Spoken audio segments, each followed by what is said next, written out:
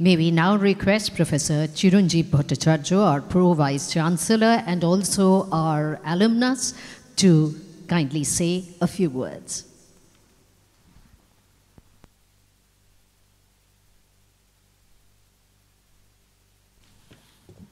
So at first, a very warm good morning to all of you. It's definitely my privilege to share the stage with the Padma Bhushan awardee, Dr. R.A. Mashalkar, and also another Padma Bhushan awardee, Dr. M.M. Sharma is also present. So it's really a privilege for all of us that two Padma Vibhushan awardee is present right at this moment at the Tribunation Auditorium. So it's a great privilege for all of us. So a great applause goes to both of them. And on the dais, Professor Rajat Chakraborty is here, the head of the department. He is managing this particular centenary celebration very well. So I must congratulate our head of the department also. You know that we have started, the chemical engineering department have started our journey in 1921, much before the independence, under the aegis of National Council of Education, Bengal. And we have completed the 100 years in 2021. But due to the COVID-19, we just couldn't celebrate the centenary at that time. So in 2023, now we are now celebrating the centenary of the Chemical Engineering Department, which is the oldest not only in India, but also in Asia.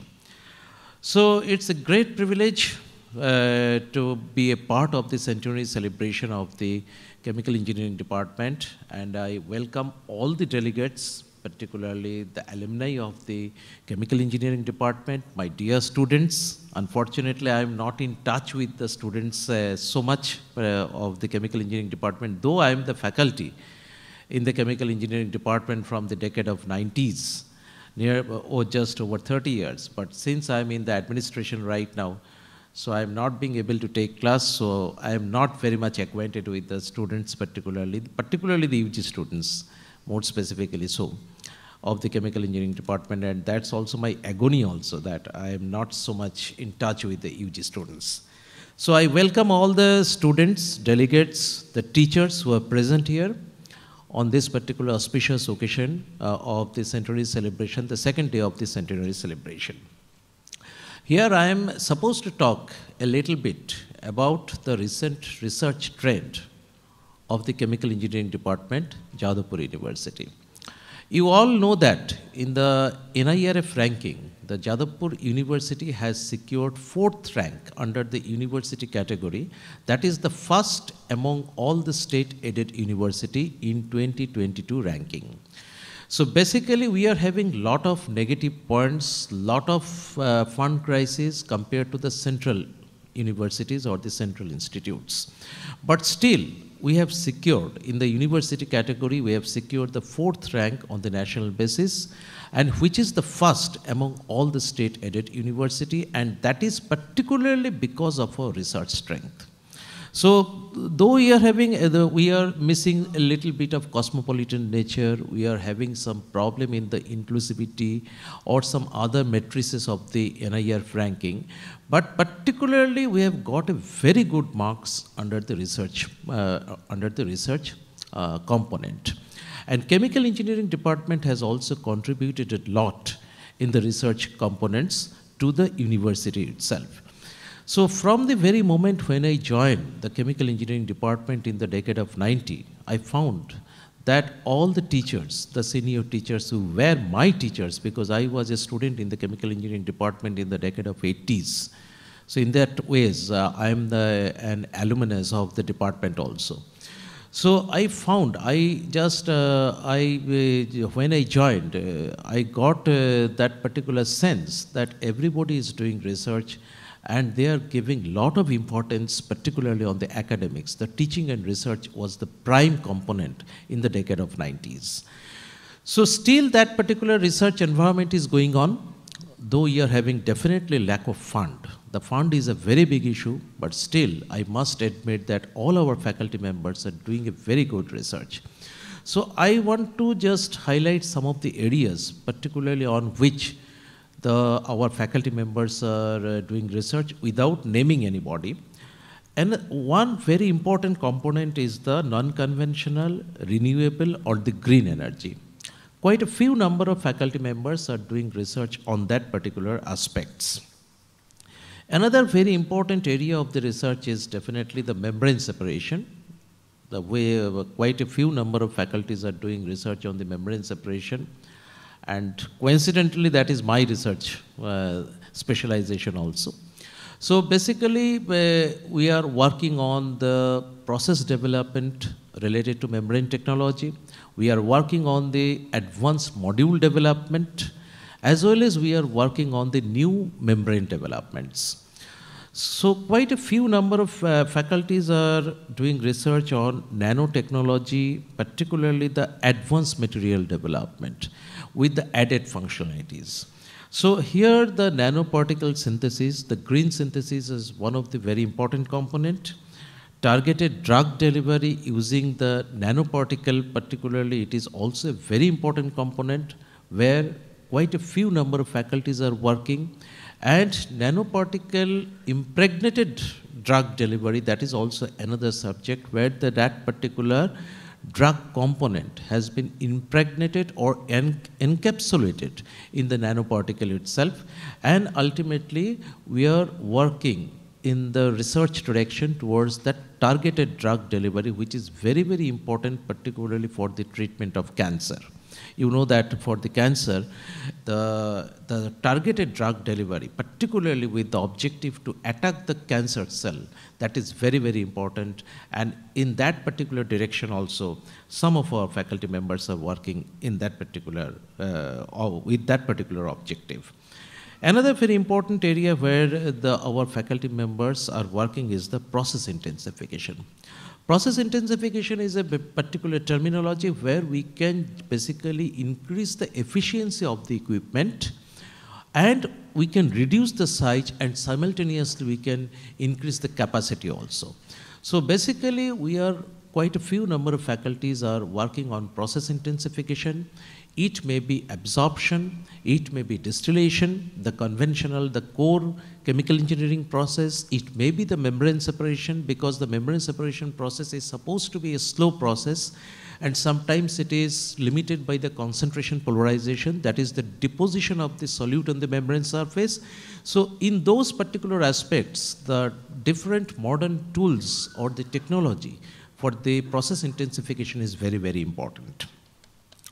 Quite a few faculty members are working on surface modification. It may be any surface modification or the membrane surface modification, whatever it may be, with some particular objective to impart some added functionality or to just increase the strength of that particular material. So that is also very important, the coating. So surface coating is also another aspect that to prevent the corrosion, how we can particular impart the coating on a particular metal surface so that the corrosion can be prevented. So anti-corrosion, so that is a particular subject area on which some of our faculty members are working. And there are some faculty members particularly who are working on hydrogen energy, different types of the fuel cell, and with the more specific emphasis on heterogeneous catalysis, photo and electrocatalyst. So these are some of the subjects where some of the faculty members are working. Bioreactor design or the advanced bioreactor design. So these are some of the areas where quite a few number of faculty members are working. Thin film composite development, it is under the advanced material. So there also quite a few number of faculty members are working. Electropolymer is another subject where quite a few number of faculty members are working. And modeling of the chemistry of tropospheric trace gas. There is one faculty member who is working on that particular aspects. She is having the ISRO projects also for that particular purpose. And obviously, quite a few number of faculty members are working on biodiesel, fuel additives, value-added specialty chemicals, engine performance, exhaust gas emission quality assessment, and advanced drying technology. So these are the freeze drying. So these are some of the areas, particularly where some of our faculty members are working, and our head of the department is also having specialization in that particular area, though I don't want to name anybody, but since the head of the department is always the head of the department. So in that particular sense, it is always better to mention his field of specialization also. And obviously a very common topic where quite a few number of faculty members, or at least 7 to 8 faculty members are working, that is the waste valorization, effluent treatment plant, environmental remediation, environmental management, solid waste management. So these are some of the topics where quite a few number of faculty members are working, and on different approach particularly.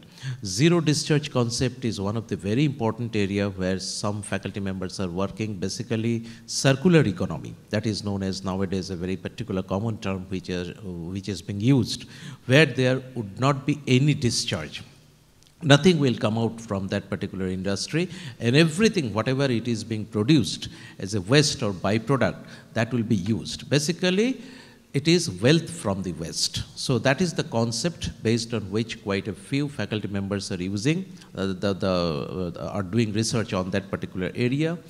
3R concept is a very important concept in the solid waste management, that is reduce, reuse and recycle, and these are the areas where quite a few number of faculties are working, particularly on the solid waste management, because there is a need for the solid waste disposal. So there is a lot of research, those are going on, how to utilize the solid waste, those are being generated, particularly in a city or metropolitan city. The tons of waste are being generated, and what to do with that particular waste, apart from the landfilling or apart from the dumping. So here in the East Kolkata, you know that we are dumping that particular solid waste, and it is the day-to-day, the tons of the solid waste are being dumped there.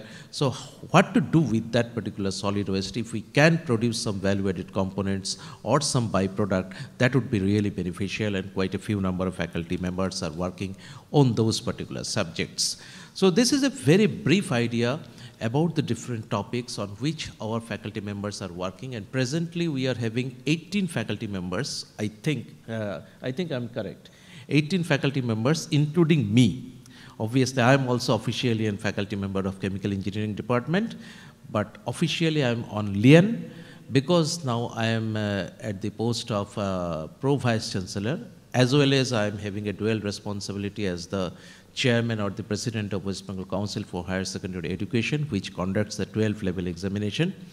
So because of that, I am on Lien from the Chemical Engineering Department, but I am part and parcel of the Chemical Engineering Department, and I feel somewhat bad that I am not being able to physically associate it too much with the arrangements of the centenary celebration because of my busy schedule, but I am always mentally attached to the Chemical Engineering Department. I wish that the Chemical Engineering Department will go ahead in a very nice way in the future days also.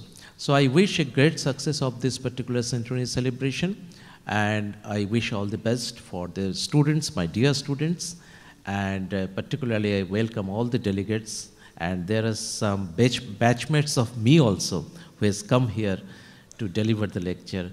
So I welcome, and some students are also there who will deliver lectures here on their specialization particularly. So I welcome all of you. Thank you very much. Thanks a lot.